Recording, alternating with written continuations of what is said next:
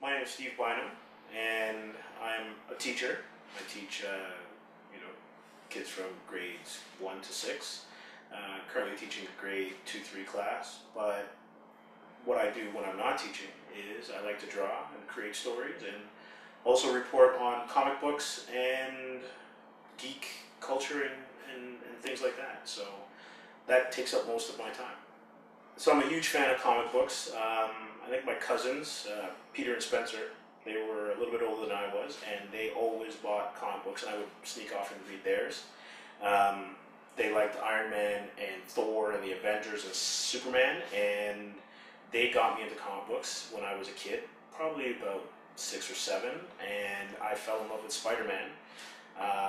Even before I was reading their comic books, and I was drawing, apparently according to my mom, when I was 3 or so. So Spider-Man, I think, is the first thing I remember drawing. And from then, I've loved comic books. I have, I guess, a pretty big collection. And that love of comic books got me into being a teacher, studying English in university. And after reading comic books for a few decades, I also wanted to make them. And I was in a studio here in Toronto, and it didn't work out, but the relationships that I forged and the friendships that I've made with the guys that were in that studio have lasted almost 2 decades, maybe even longer, and we still collaborate on things. In between one of the down times when we weren't working together, I decided, why don't I just go ahead and make my own comics? I loved Spider-Man, I loved Superman, and I loved the fact that the tales that I was reading as a kid were basically modern mythology.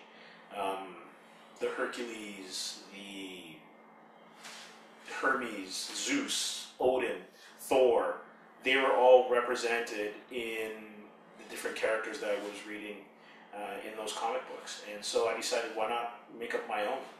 Trying to break into comic books and into the world of pop culture can be difficult.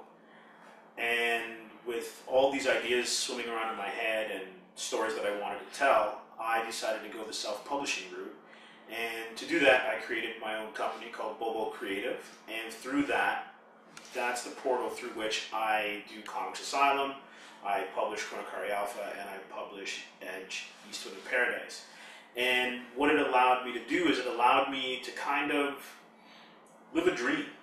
I love drawing, I love writing, and this allows me to kind of do it on my own terms.